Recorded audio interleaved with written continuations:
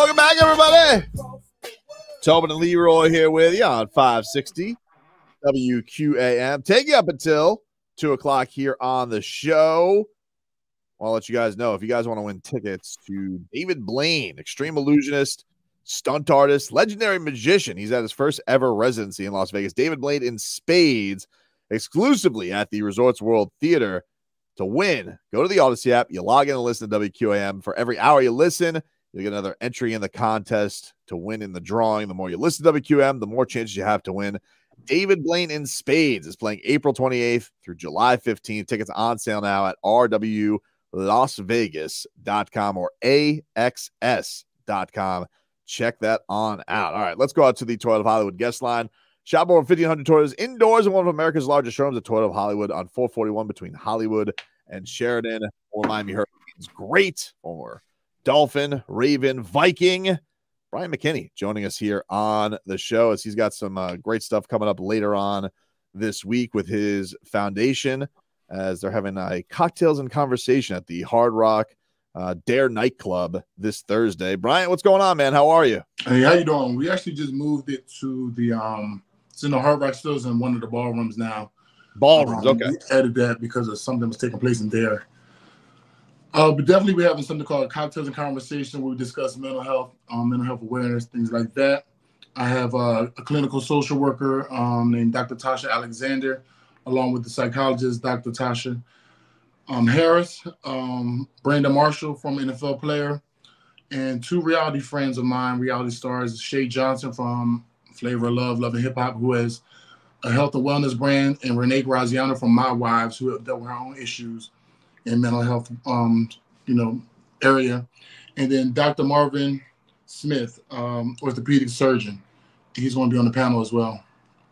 Very cool. Well, what made you want to make this a focus for you, Bryant? Like, why was mental health awareness such a big deal to you? When I retired, there was a couple other guys who retired around the same time as me, and two different guys had this issues. One got Baker Act, and I had to actually go down and talk to him at the psych ward, and he didn't want to talk to his family because he felt like they couldn't relate, and he only felt comfortable talking to me. And I guess when you are the individual who's the strong person, where everybody looks to as the go-to person in the family, it's like, I guess, what do I want to talk to them for? So kind of opened up to me, and I realized this was a real need, not just in the football space, but just in general. And I just felt like this is conversation that, that we should probably start having a little more often so people can go see about, getting some therapy and not feeling alone. You think it's one of those situations where, I always thought when I got done with football that you find out what guys you are really close to versus guys you just associate with, because when y'all start dealing with real life issues, if you don't have, if your boy, when you play football, isn't the same boy you could go to and have those conversations, then you end up even lonelier than you were when you were in that locker room. And so you think that, this will help, actually people identify not only what they're going through, but who they could talk to as far as people in their lives. I agree. I agree to a certain extent. I feel like a lot of times people miss the locker room vibe because you're no longer a part of it. So, I'm part of the NFL choir as well. So we were on America's Got Talent. And just having those moments of guys being able to be back around each other for rehearsal and stuff like that, it kind of let guys, kind of appreciate and actually miss the locker room. But I feel like each guy, while you're playing, you kind of know who you're cool with and who you kind of aren't. Like, some people are just, work employees, and some are your friends. So you have an idea who you can kind of rely on, but just not having that environment anymore. And that's an environment a lot of people kind of grew up in for majority of their life. And then that's now being removed or taken away. It's like, now who do I talk to? The people who depend on me all the time. And I'd rather talk to somebody who I can relate to, or probably going through similar things and see how they got through it. Right, the choir thing, that's. You've always been around the music, but when did you find that after playing the choir, and how much does that help with you? What's funny is with the choir thing, the NFL choir has been around for a while. It's going on 25 years next year. So I joined back in 2007. The lady Melanie Few put it together. My mom and her were friends, so I joined back then. But it was always during the Super Bowl time, things like that. We did events here and there. But I felt like when it got on AGT, it became more of a thing, or more people knew about it. But now since being retired, because this is made up of former and current players, that some of the former players actually enjoy and like look forward to like the trips and things like that, because it gives you a chance to kind of feel like you're back in the locker room again, and people are able to kind of like, you know, talk and network and see what's going on and seeing how each other are feeling mentally. And just being around that again just made me realize like these conversations are important, because, you know, people just talking about how they went through depression. So you have to look at it. I started playing in high school, but if I started at 6 years old and I've identified myself as an athlete or a football player or whatever since 6, and then now it gets taken away at a certain point in my life, it's like, who am I? So I feel like a lot of people go through that. Mm-hmm. Brian, I got a question for you. Did you get a haircut right before this interview, bro? That is the cleanest tape I've seen. Oh, thanks. I'm not gonna lie to you. Like you mentioned that you're working with Dr. Tasha, correct? Is that Tasha Harris? I think she did something called drive-by therapy or something like that.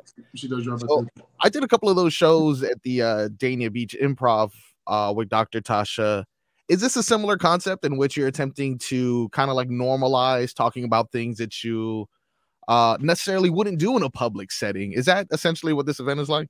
That, and then also so people can kind of figure out like, okay, you know, some people like want to come here just to listen, you know what I mean? So they'll feel like, oh, they went through this, and see how people got through things, you know what I'm saying? So yeah, so similar, yeah, but like have open discussion as well as just allowing people to be there as a spectator, or visitor, or listener, and just learn some things and gather some information from it. And even if they want knowledge on how to get or seek help, at least have that available to them as well. Talking to Brian McKinnie. This event is coming up on Thursday at the Seminole Hard Rock Hotel and Casino, one of the ballrooms over there. What's the best way that people can get tickets, Brian? Is there they go through social media? They can go to thebryantmckinney.com, and they can purchase tickets on there. And on my flyer, if you use the QR code, it'll take you straight to a link as well. See you rocking the Cane shirt, Bryant. How excited are you for? You been to spring game at all? Like Cristobal, your guy there now, running the show year 2. How excited are you for year 2 of the Cristobal era? I'm pretty excited. I know they have the spring game this weekend coming up. I believe it's on Friday. So I'm excited. I'm excited to see, you know, how he's able to turn the team around, because I believe he will. I feel like he's a great recruiter, and I feel like he also teaches those guys about hard work and discipline. He also played a big role in my career at the University of Miami, so I definitely support him and want to see him do well. He is a guy who was a 2-time national champion as a player and one as a coach, so he knows what the hard work looks like as a player and as a coach. So I think he'll do great. Yeah, you guys all seem to have a lot, like all the former Canes, how close you guys are together. Like you seem to have a lot of faith in him, obviously, because you know how passionate he is about it. Like how hard do you think last year was on him, knowing that, you know, it wasn't maybe off to the start that he wanted to, some real tough losses in there, but also he probably had to get things his way. I just feel like it's hard for a coach to come in on year 1 and try to turn everything around and expect it to be like right back just because he got there. Like I always say, you have to give him at least 3 years, you know, to get some of those guys in that are his guys. And like the guys who are freshmen, by the time they're juniors, the program should be heading into like a greater direction. That offensive line's always a question too. Like when you were like a phenom in college, so like nobody ever touched the quarterback when you were in there. But when you watch these young kids today, like, do you feel like it a tougher jump to college than it used to be, or is that something that you hear from Coach, because that's kind of his bag? He loves the O-line.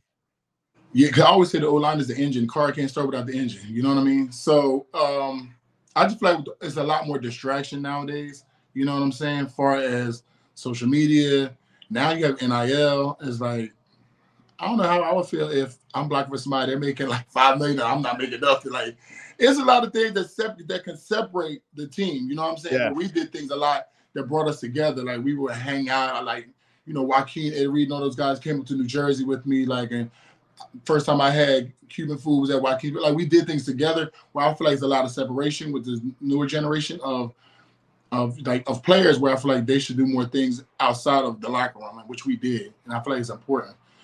But we didn't have as many distractions. Like we try to create things to do, you know, amongst us, and I feel like I hope they start taking notes from that. Yeah, that's a good point, because like nobody ever gives love to the O-line, and they're like, who's going to give an NIL deal to the monsters up front? Right. Like I could definitely see that being a thing. Like, we with the quarterbacks, like, I know you guys get some nice gifts every once in a while from a QB in the NFL locker room, but they may need to start that early of like the trickle down if the QB really wants you guys protected for him. Right. Let's figure something out. Like, you getting this big deal, like, shoot something. Believe me, the farther along you get in football, the more people acknowledge and identify why it's all done, and they always go up front. When you look at the NFL, for example, the O-line, in most cases, most of them getting paid more than the running back. Mm-hmm. You know, and you got sometimes your left tackle is making more than the quarterback. Like, I don't know about that part. Well, I'm talking about like early on. I'm talking about early on. Like early on until they get their big deal. But every quarterback doesn't get to that extension. Right. So a lot of times that staple is that left tackle, not necessarily the quarterback, and he always gonna make money. I could probably tell you Joe Thomas probably always made more money than his quarterback. That's probably why he never won a playoff game. But I never thought about that. Yeah. Brian, what do you one of the big stories out there, one of your former teams, the Ravens, the Lamar Jackson, like, what have you made of that whole ordeal? Like, I know they got Odell this weekend, so maybe that'll smooth some things, but what have you made of that whole situation of them not taking care of Lamar yet and his whole deal? I do think the Odell factor is something to kind of smooth things over to entice him to stay, because now we gave you a weapon so far, and then you still got the draft coming up. In my mind, I would have thought they would have did something to try to take care of it before the contract ran all the way out. But I don't understand what the logic is between that, but they're gonna have to figure something out. But I do think that was a part, having Odell there, it was a part of trying to entice him to, like, not want to leave. Brian, here's the crazy thing about it. If you Lamar Jackson and you look throughout the league, no other quarterback of his nature even ever made it to this point. So the Ravens could have redid his contract 2 years ago, right? Mm-hmm. And would only probably have to give him 130, 140 guaranteed. But then they waited and they waited and they waited, and all these other contracts got done. And now they're in a crazy position now because they want to go back and offer the 140. Right. And times have changed. And so it is, I think it's a misstep by the Ravens by not taking care of their guy. They should have gave him a contract right after the MVP year. They should have. And you got to look at it now. How does that player feel that you didn't want to take care of? Right. And I had to go through all this back and forth with you guys when I've come in. I've made the offensive side more exciting for people to tune in and watch. Right. So why are we not taking care of me? And that's and that petty right there. I don't know if that just goes away, because he got some you get some hurt feelings when you see everybody else getting taken care of, and yet you've been more productive than some of those guys, and you not getting taken care of like they are. I think I can see where feelings get into it. I don't know how they're going to do it. I think the only thing fix it is money. It'll fix it, but then at the same time, you're still gonna why do I have to go through all this? Right. Just to get this done. I feel like I've done my part. Right. I think they should have handled that a while ago. I feel like they should have handled it even sometime during the season last year and not let it get all the way to the end of the season. I mean, even when I was with the Vikings, they redid my contract before my season was up. So it was like, I just knew that's what was going to happen to him. Right. That's what we all thought. We all thought, you better hurry up and do Lamar's contract before so-and-so signed. You better do it, because if so-and-so signed, he got an MVP, he's going to have to get more than him. Right. But for some reason, the Ravens didn't think like that. They always thought that what they priced him out to be, or what they thought they was going to have to pay him, that was going to last forever. In the words of Fat Joe, yesterday's price is not today's price. That's right. Go check out Bryant McKinnie's event, an evening of cocktails and conversation at the Hard Rock Hotel and Casino, coming up on Thursday, 8:00. Anything else you want to tell us about the event, Brian, before we get you out of here? Get people out there info on how to get tickets, or anything else you want to just say about it before we get you out of here? I think it'll just be a great experience. You get to hear just different stories, and it's going to be open discussion as well too. So we'll get to hear from the audience and kind of get some feedback on things. And just make sure they go to thebryantmckinney.com. You can purchase tickets there, or you can use the QR code on the flyer and purchase tickets or donate. Appreciate it, Brian. Thanks so much, man. Good luck with the event. You're doing some good work there. Thank you for having me.